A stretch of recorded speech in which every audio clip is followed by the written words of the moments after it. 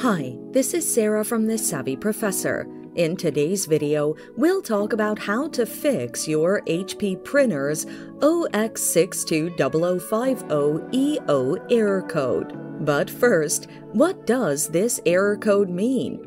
This error code indicates an internal printer error. The following are some of the common issues of this error code. An internal printer error, dirty cartridge contact pins, a stuck cartridge mount. Now, let's look at the best solutions you can apply to fix this error code. Reset the printer. Turn on your printer.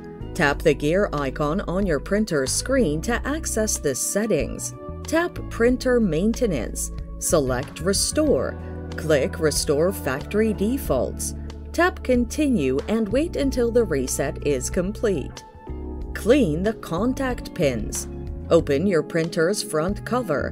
Remove the cartridge.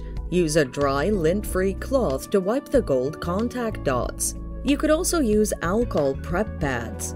Reinsert the cartridge and check if the issue persists. Check the cartridge mount. Open the printer's cover. Check if the cartridge mount slides from left to right smoothly. If there's an obstruction, gently move it by hand to the middle and try removing the obstruction. Now, test your printer. Thanks for watching. Till next time.